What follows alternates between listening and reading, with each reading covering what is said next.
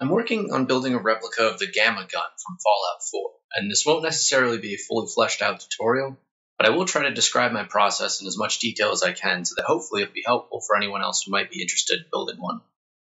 I started with the circuit boards that make up the body of the gun.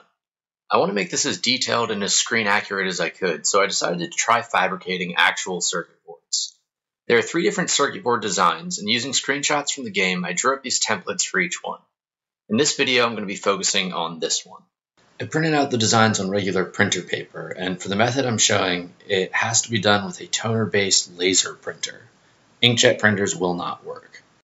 I got these 7 by 10 centimeter copper-clad boards, which can be bought pretty inexpensively from most electronics websites. The first step is to prep the board by buffing the copper-plated side with a scouring pad, or you can use very fine sandpaper or steel wool. Just get the whole surface nice and shiny. Then wipe the board down with acetone or rubbing alcohol to remove any dust, fingerprints, or any other residue. Make sure it's really clean so you get a good, clear transfer. Next step is to transfer the pattern from the paper to the copper. You can use nail polish remover for this, but you'll get more consistent results with a mix of acetone and rubbing alcohol. Whatever you decide to use, make sure you're working in a well-ventilated area. After coating the board in the solvent and applying the template, give it about 10 seconds to set in, and then rub the paper to stick the toner down to the board. Apply firm, even pressure, but don't rub so hard that you tear the paper. When the paper is almost dry, you can peel it off. You can see that some of the paper ripped and stuck to my board, but you can dip it in water and gently rub the rest of the paper away. The toner is waterproof, so you don't need to worry about damaging the transfer. You can see that in some places, the lines didn't transfer completely solid. The black lines are the areas where I want the copper to stay, and any exposed copper will be etched away, so I want these lines to be as solid as possible. To clean them up a little, I went over the design with a permanent marker. Now the board is ready for etching. I didn't want to have to order any specialty chemicals, and fortunately this can be done with stuff you can find around the house. All you need is white vinegar, hydrogen peroxide, and salt.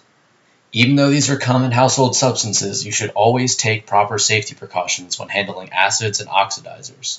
Wear gloves and eye protection, and always work in a well-ventilated area. To make my etching solution, I used a mix of 60% vinegar, 40% peroxide, and a couple tablespoons of salt. You don't need to be super precise with the proportions, but you do need to make sure that you are mixing and storing the solution in glass or plastic containers only. Pour the solution over the board, and you should see it start to bubble almost immediately. Then just leave it in a well-ventilated area to do its thing, which can take an hour or more. The warmer it is, the faster it will etch. Check in on it every 20 minutes or so, and if it looks like the reaction is slowing down, I found that mixing in some more salt will give it a boost.